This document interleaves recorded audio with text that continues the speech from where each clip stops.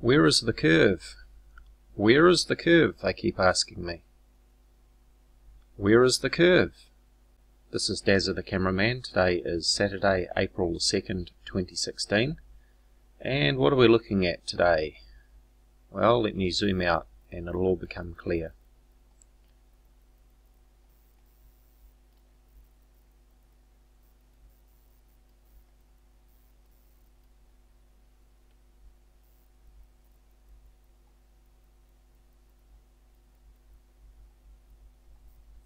Back to the other image. What are we looking at here?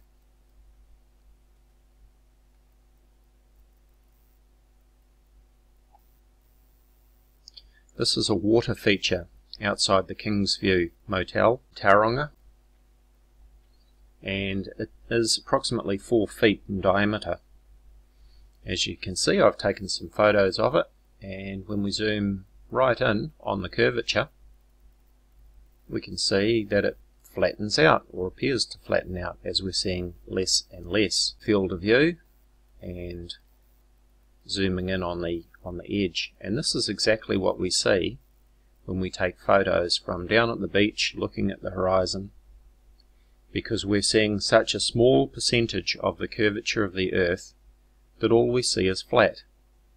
Now, to see one tiny degree of curvature of the Earth, the 2 points on the left hand side and the right hand side of our field of view would have to be separated by 69 miles or 111 kilometers, because the circumference of the globe Earth is 24,900 miles, and if we divide that by 360 degrees we get 69 miles or 111 kilometers. So you're not going to see curvature and you're not going to see tilt when you're looking at a few miles of horizon out in front of you. Most cameras take a very limited field of view, and your distance to the horizon is going to be limited also by your observing height.